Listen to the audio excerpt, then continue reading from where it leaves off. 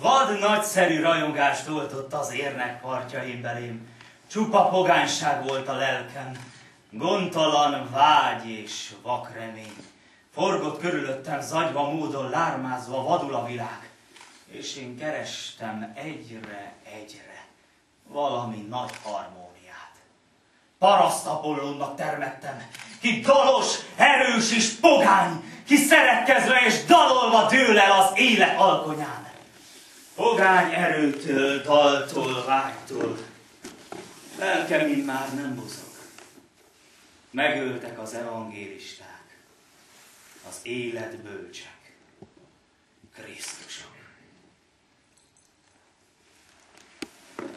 Hiszek hitetlenül Istenben, mert hinni akarok, mert sohasem volt még úgy rászorulva, sem élő, sem halott. Szinte ömölnek tört szívemből a keserű igék, melyek tavaly még holtak voltak, cifrázott semmiség. Most minden egy imává vált. Most minden egy husánk, mely veri testem, szívem, lelkem, s mely kegyes szomjúság. Igazság, tisztaság, jóság, lekacagott szavak.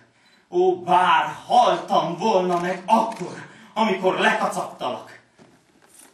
Szüzesség, jóság, bölcsderékség. Ó, jaj, bekelletek! Krisztust várok, beteg vagyok, beteg. Megállok, mint alvajáró, s eszmélni akarok, s szent káprázatban előttem 100 titok kavarok.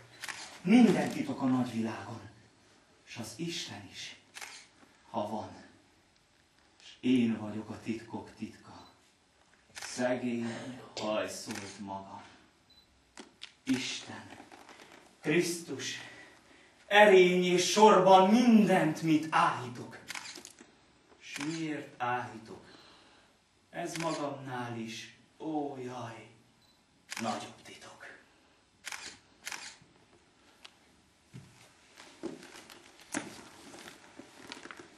Mikor elhagytak, mikor a lelkem roskadozva vittem, csöndesen és váratlanul átölelt az Isten.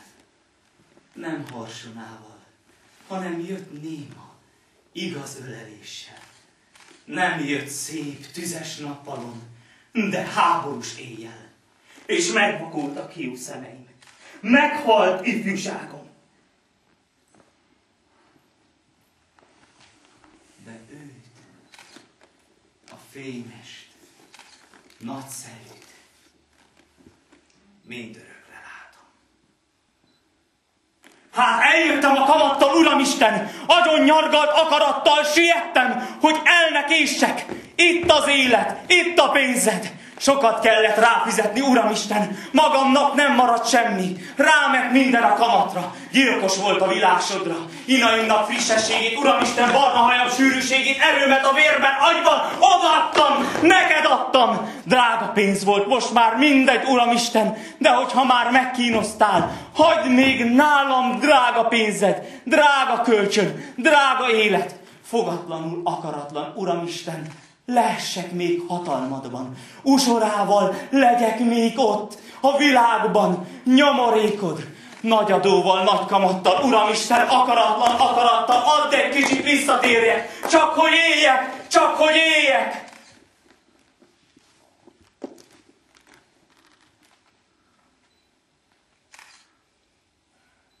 Istenem, földben, fűben, kőben, ne bántsuk egymást mostanában. Sokat járok a temetőbe. Sokat emlegetlek, citállak. Te vagy ma a legvalóbb, nem vagy. Ős magyar névvel, az ős állat. Szeress engem, ha tudsz szeretni. Szeress engem, mert jaj, utálnak, és olyan jó szeretetnek lenni. Szeress engem, és ölelj át szépen. Mi haj, cudarvilágot élünk, s kenyértől függ az üdvösségem. Úgy szeretnék szabad úr lenni, De éltem, sorsom ki van mérve. Így kell születni, így kell enni, így kell csókolni, s megmaradni. Így kell nagyokat tervelni, kérni, és mindig adni, adni.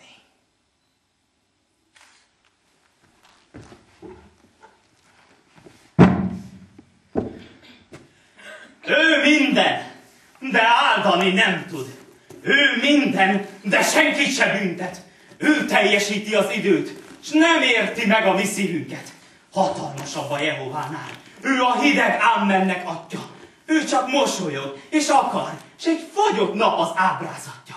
Úgy forgatja a mindenséget, mintha unott játékot űzne. Egy-egy világot megfagyaszt, s 5-6 hajít a tűzbe. Nem int, nem bosszul, nem jutalmaz, mennybe nem kísér, föld alá nem, holott vele egyek vagyunk. Ő a muszáj, a lesz, az ámen. Ha ízeinket összetépük istentelen nagy fájdalomban, ő csak mulat, és nem akar, és nem dühít bennünket jobban.